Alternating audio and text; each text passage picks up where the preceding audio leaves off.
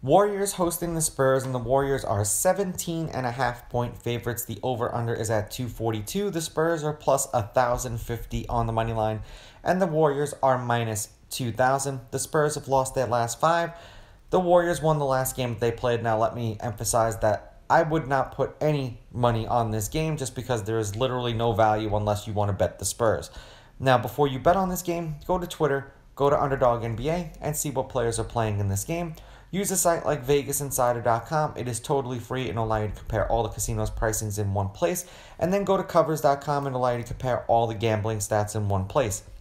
Head-to-head, the road team is 6-4. The Warriors are on a 3-game winning streak. The Warriors are 6-4 in their last 10 against the Spurs. The favorite has won and covered the last 2 games. The favorite is 5-5 against the spread, and the favorite is 7-3 on the money line. The under is 6-3-1 in their last 10, and the under 242 is 8-2 in their last 10. The last game that they played, the Warriors won 144-113 in San Antonio as 9-point road favorites. The game before that, they won 132-95 as 9-point home favorites.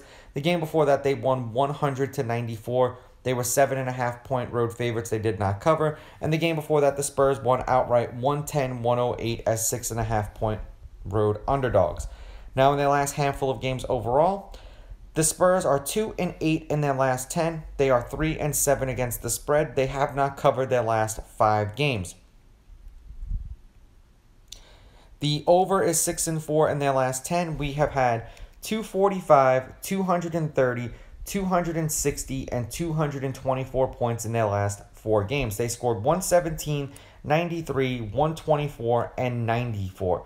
Now, for the Warriors, they are 6-4 in their last 10, and they are 5-5 against the spread. The under has hit in their last 3 games, and the under is 5-4-1 in their last 10. We've had 229, 195, 232, and 252. The Warriors have scored 120, 96, 120, and 127.